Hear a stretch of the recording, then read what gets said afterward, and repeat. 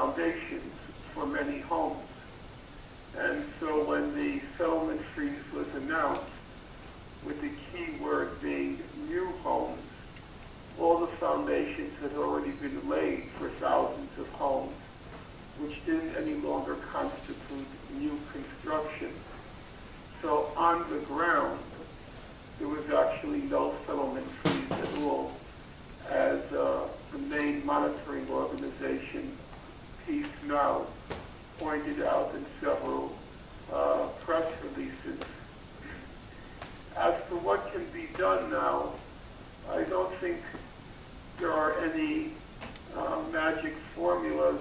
There have been basically three strategies for trying to counter Israel's annexation of the West Bank and Gaza. One of the strategies you mentioned is the boycott, divestment, and sanctions movement. A second strategy has been the various forms of nonviolent resistance, including in the villages where the Israeli wall is annexing Palestinian land, and also undertaking like the Mavi Marmara flotilla and the flotilla right now of Jewish activists that's heading towards Gaza. And the third tactic has been the try to use the use of international law to put pressure on Israel. So as we speak now, at this very moment, the Human Rights Council is meeting to consider two reports, one on what happened in the Mavi Marmara, and the second on the follow-up to the Goldstone report. And it seems to me, at any rate, that each of these strategies has had, a mixed record, some successes, some failures. And the challenge now is to refine these strategies to make them even more effective than they've been so far. Next question. Hello? Hi, Norby, can you hear me? Hello? Maybe.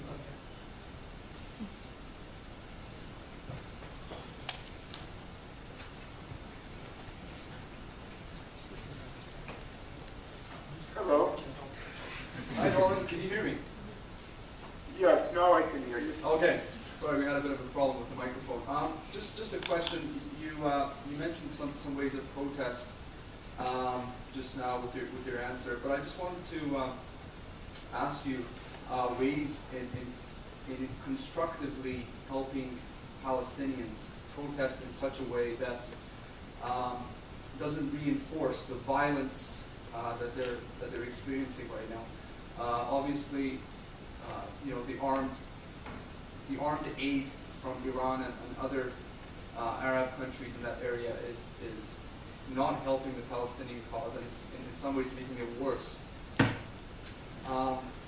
Just wanted to hear your comments on why you support Hamas and helping Palestinians in protesting in more constructive ways.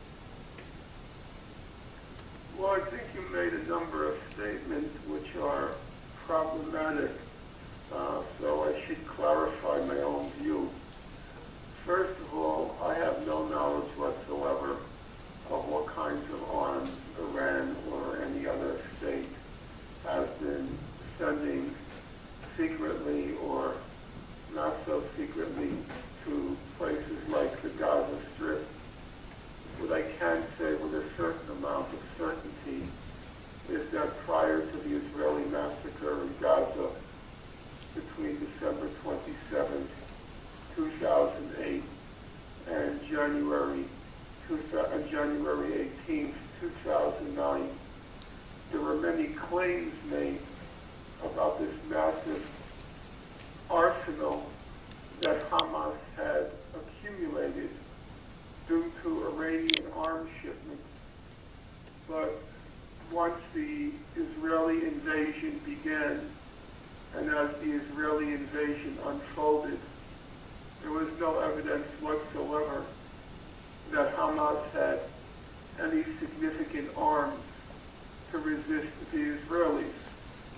If you look at, for example, the casualties, in the course of the 22 days, 3 Israeli civilians were killed, and according to Amnesty International, all of one house, that's one house, all of one house was almost destroyed by the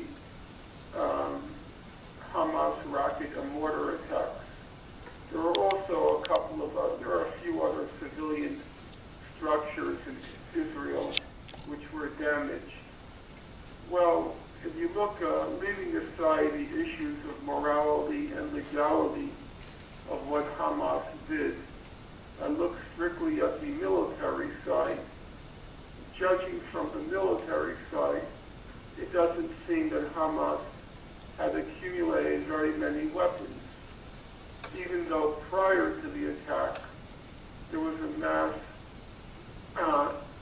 propaganda claim by Israel about all of these rockets and missiles that Iran had secretly sent to Hamas.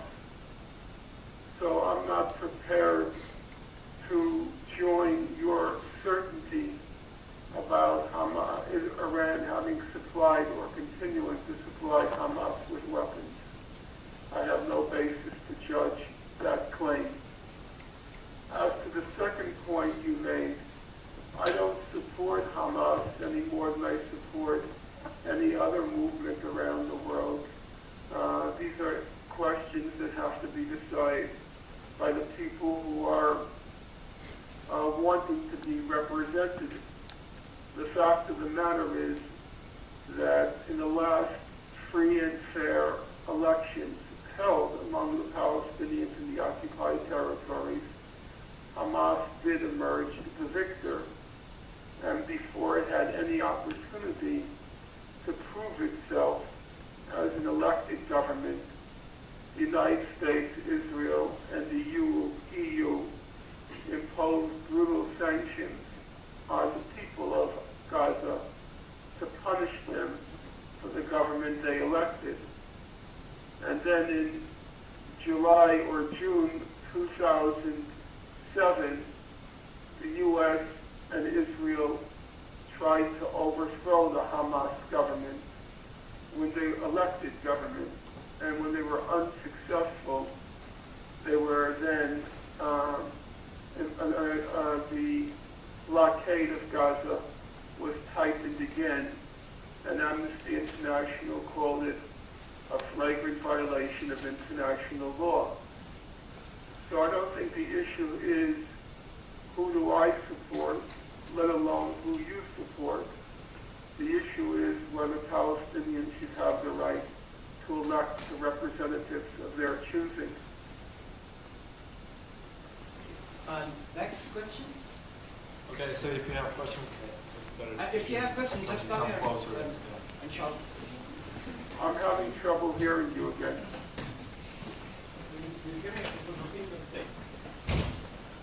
No, I can hear you. Can you hear me? Yes. Yes, I have a general question. What is the relationship between the Israeli-Palestinian conflict and the wars in Iraq and Afghanistan, if there's any relationship? And what is what the United States wants to achieve in the region and why? And in a even broader sense, why is the American government seem to be so an aggressive foreign policy against so many countries? What would be your explanation for the United States showing these foreign policies of aggressiveness and putting puppet governments in so many countries? If you could explain us in a broader sense, if you have any enlightenment on this. Thank you. Well, those are very large subjects. It would in effect be asking me to explain U.S. foreign policy over a long period of time. And if I were to do that, I'm afraid in my short period of time, I would end up just giving you cliches and slogans slogan rather than a serious analysis. What I do think I can say is that obviously there is a connection, or some connection. It's not always perfectly clear. There is a connection between the U.S. involvement in Iraq, in Afghanistan, the threats against Iran, and the U.S. backing for Israeli policy in the occupied territories. It's no coincidence, I think, that so much of U.S. military power is now concentrated in that corner of the world, and it will certainly come as no shock to anyone listening now that there must be some relationship between this concentration of U.S. military power and the strategic value of the region. But having said that, as a big picture, when you start looking at the details, it's not altogether clear how close the relationship between each of these aggressive actions is. So, for example, in the case of Iraq, in my opinion, the U.S. basically attacked Iraq because it had an opportunity to use its military power and demonstrate to the world that it's still the dominant superpower after the 9/11 attack. And it just looked around for an opportunity, and it knew that Iraq would be quite easy to prevail over. At least the initial military attack would be quite easy. And so it chose Iraq. I'm not convinced it had much to do with the oil. I think it had a lot more to do with the fact that it was an easy target to demonstrate U.S. power. In the case of Afghanistan, it's basically a political war. That is to say, Obama, when he ran for office, had to prove that he was a worthy murderer. Otherwise, he couldn't have achieved high office. Being a worthy murderer in the United States is called being presidential. And so he needed a war. And of course, the Iraq war was very unpopular at that point. And so he chose Afghanistan in order to prove that he was capable of being a murderer on a grand scale. And now he's caught in a bind because he's caught in a difficult situation because he can't leave Afghanistan without being accused of being weak. And that will enable his adversaries to defeat him at election time. On the other hand, he can't win the war in Afghanistan, and I'm certain he's bright enough to know that. And so he's basically just, at this point, killing Afghanis in order to get reelected, not because he thinks there's any strategic interest in Afghanistan.